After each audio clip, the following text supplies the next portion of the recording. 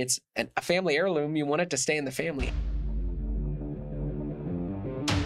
We're the Armed Attorneys. We're on a mission to make life for the law-abiding gun owner just a little bit easier by sharing fast and factual gun law information. Today, we're talking about what happens to your guns when you die.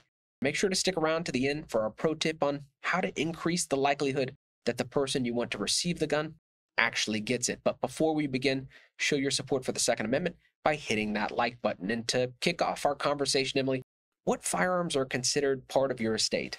Yeah, so we're talking about here your firearms that are not community property and your firearms that are not held in trust. So for the purpose of this discussion, we are not talking about NFA items here. We are talking about everything else that is not community property.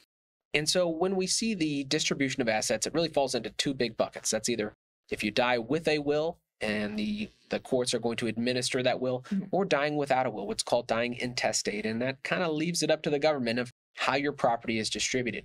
Now, if you want someone specifically to get your guns, obviously, you're going to have to execute a will and direct the court. Hey, these are my wishes. This is how I want my property to be distributed. Now, we have this kind of important federal law. And what does that say, Emily? Yeah, so, and interestingly enough, your firearms that pass through your estate are exempted from the general federal transfer laws. So we're not worried about interstate transfers here. We're not worried about 4473s, background checks. As far as federal law is concerned, and now, of course, states can get more restrictive here.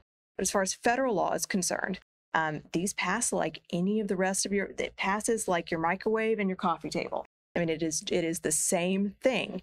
So really what we need to worry about, and of course, state by state basis. So, if you're in California or Massachusetts or New York or New Jersey, this is not directed at you.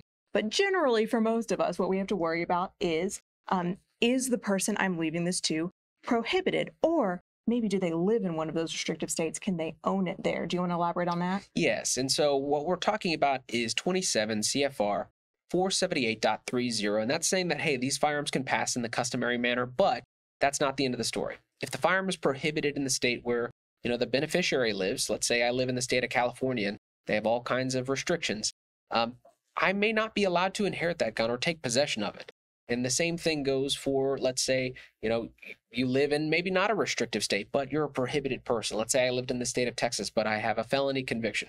Well, then obviously under federal law, I wouldn't be allowed to possess firearms or ammunition for life. And so just because a will would maybe direct a piece of property, including a firearm, to a person, doesn't mean that they would actually be allowed to take possession. So assuming that the person is not prohibited, the firearm's legal in the state, federal law doesn't require the person to jump through a whole bunch of hoops. But that kind of brings us to our attorney pro tip of the day and how we make sure the firearms we want to give to somebody, it's a family heirloom. You want it to stay in the family. How did they get it, Emily? Yeah, so the best way is in that will to make a special bequest. So you want to make sure that the firearm that you're talking about, make, model, and serial number, is specifically bequeathed to the person you want it to go to.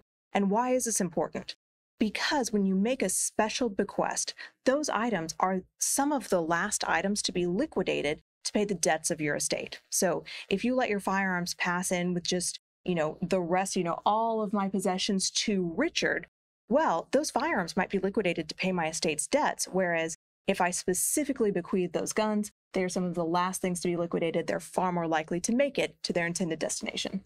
Well, we hope you enjoyed this content. If you did, consider subscribing and hitting that like button and help us fight the anti-2A algorithm by sharing this video. As always, please question and comment below. And until next time, we're the Armed Attorneys.